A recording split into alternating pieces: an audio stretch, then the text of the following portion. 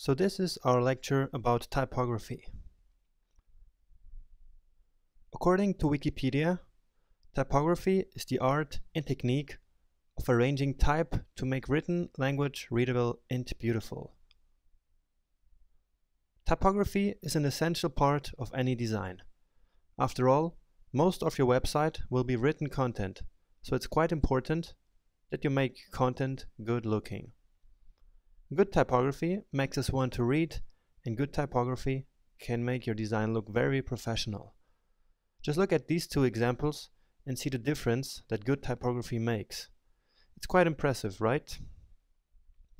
So let's look at a couple of guidelines to achieve exactly that.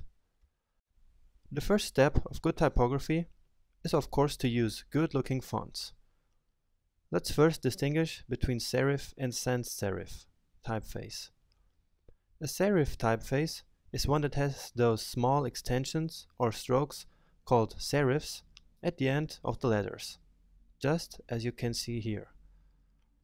Now, a very good free resource where you can get web fonts is Google Fonts. Web fonts are fonts that you can include directly into your projects without having to download any files.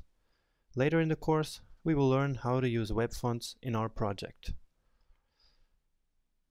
Anyway, I will first show you some sans serif typefaces that you can get from Google Fonts. Sans serif typefaces are more neutral, looking more clean and simple. They are widely used in most modern websites or apps. All of these fonts you can see here are broadly used, so you can get wrong when choosing any of them. So at the end of the day, I guess it comes down to what you like the most. Play around with different typefaces and see which helps to reflect the look and feel you want for your website that you're designing.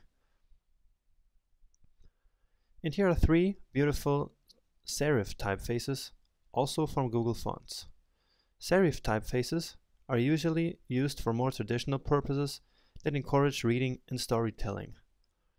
So I encourage you to use these if you have a lot of text to show, like a blog post or something like that.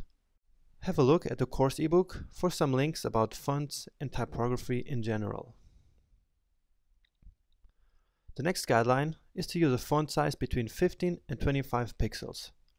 It really depends on the typeface you choose, how much text you got, and how much you want it to stand out. Use a line spacing between 120 and 145% of the font size. Line spacing is the vertical distance between lines and makes text easier to read. For bigger headlines, you can usually go for a smaller line height than for the body text.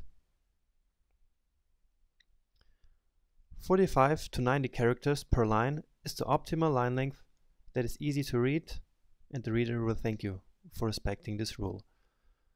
45 to 90 characters is like 2 to 3 lowercase alphabets, so always try to go for that.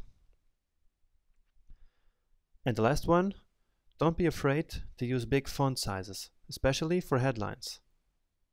However, if you do that, you should in many situations reduce the font weight, because otherwise it will look weird and steal the user's attention from the rest of your content. That is exactly what websites like these two are doing. Looks pretty great, right? Google Fonts usually come with different font weights. This example here is Open Sans, which has a large variety of styles. The small number on top of each of the examples is the font weight value for each style, which can be used in CSS. More about that later.